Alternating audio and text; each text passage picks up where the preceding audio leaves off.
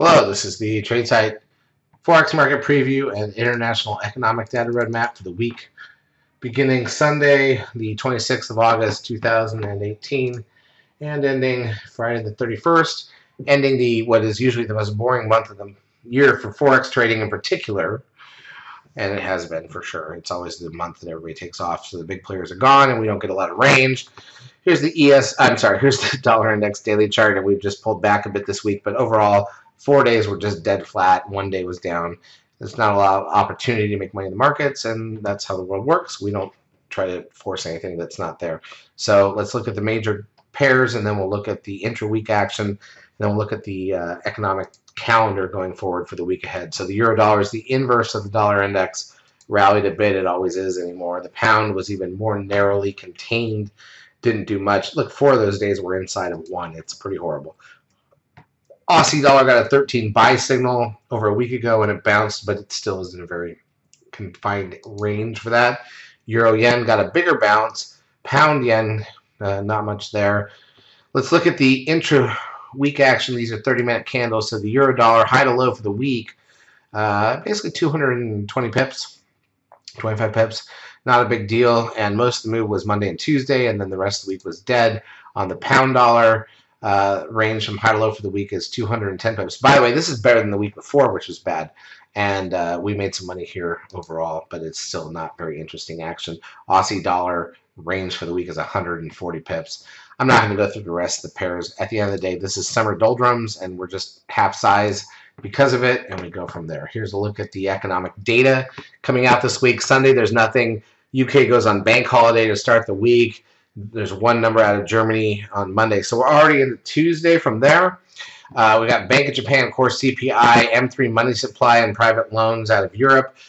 Trade balance, but that's the goods trade balance here in the U.S. on Tuesday. Preliminary wholesale inventories, S&P housing price index, CB consumer confidence here, and Richmond manufacturing index. We've got Australia's got their HIA new home sales number. Then we're already into Wednesday, so we haven't even done anything yet. Consumer confidence.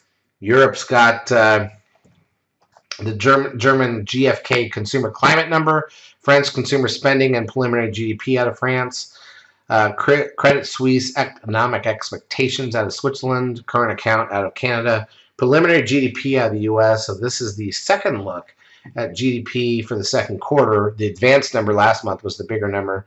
This can matter a little bit, but not that much. Pending home sales here in the US at 10 a.m. on Wednesday. Crude oil inventories, building consents out of New Zealand. Japan's got their retail sales number. New Zealand's got their business confidence number Wednesday night. Now we're already into Thursday. German import prices and CPI. Spanish flash CPI number. German unemployment change. M4 money supply out of the UK and mortgage approvals out of the UK. Italian 10-year bond auction. Canada's got their GDP number at 8:30 Thursday morning Eastern Time. We've got the core PCE price index here in the U.S., along with personal income and spending, and the weekly initial and continuing jobless claims numbers. Natty gas here in the U.S. at 10:30, an hour into the markets. Consumer confidence out of the U.K. Tokyo core CPI and unemployment rate and industrial production. That's all Japan's numbers. Manufacturing PMI out of China. Housing starts out of Japan going into Friday. German retail sales and the U.K.'s housing price index.